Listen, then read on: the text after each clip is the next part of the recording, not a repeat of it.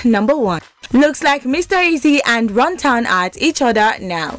It all started when the Legova singer Mr. EAZI claimed that he is the pioneer of the Ghana-Nigerian fusion Afrobeat that Nigerian artists are now using.